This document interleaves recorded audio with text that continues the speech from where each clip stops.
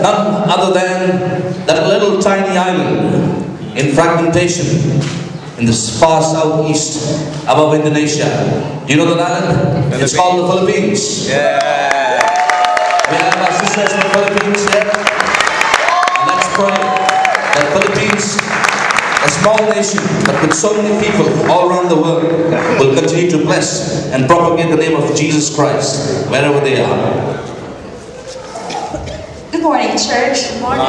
Is it still morning? Good morning. Yes. Good morning. Yes. Good morning. Okay. Kamusta ka? Kamusta ka? Okay. So everyone is mabuti. Can I say ticket? Ticket. Jaldi karo. You know that also. I'm very much happy to say ticket. Anyway, it's my honor to introduce to you the Philippines. It's you can see the smallest, tiny, but beautiful Philippines. Yeah.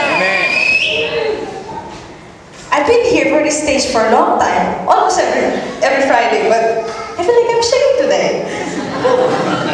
Okay, Philippines is located in Southeast Asia in the Western Pacific Ocean. We Filipinos are very known of being hospitable mainly because of the races, nationalities that tries to govern us, but praise to the Lord because He freed us from these cultures. As I said, that we are a very open country, but of course we are also conservative. Missionaries' works are being welcomed that influence us to Christianity, that lead us to Christianity. As you know, we are mixed because of the Americans who really govern us for a long time and lead us for strong affinity for Western culture as well. Well, Philippines is one of the richest biodiversity in the world. It is an archipelago with 7,107 islands. Wow. There are 3 major geographical divisions.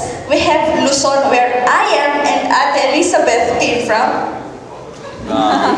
We have Visayas, where pastor and the church going for mission, and they're going again on May. And we have Mindanao, where Josephine and Marilyn came from. Well, this is the 10th anniversary of Amazing Grace Church, and we want to say, Mabuhay! Okay, again. 1, 2, 3, Mabuhay! Mahal na mahal kita sapagkat ikaw ang unang nagmahal po sa amin. Tunay nga na walang ibang Diyos na katulad mo. Ikaw lamang ang aming pupurin at sasambahin. Ikaw ang number 1 sa aming buhay, Panginoon. Oh, hallelujah. Ikaw lamang ang pupurihin ko. Ikaw lamang ang sasambahin ko. Panginoong Jesus, ikaw ang buhay ko. Pag-ibig mo'y tunay at totoo sa aking buhay. Ikaw ang number 1 sa aking puso. You're the only one who let my way. Magtitiwala sa'yo, mga salita mo ay di nagbabago.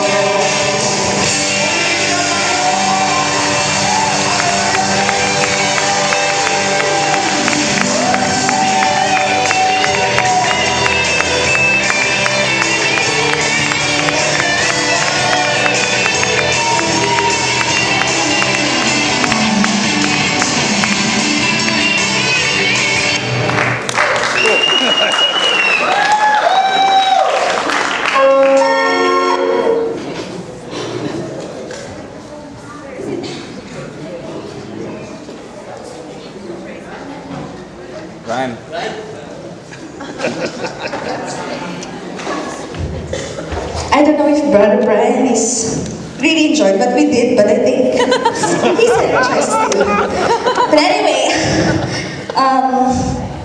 the second part of our presentation, we are glad to sing for you a Tagalog song. I've been here for like 3 years ago, and I never sing Tagalog song because I have a doubt nobody knows my language except Kumusta Ka Mabuti.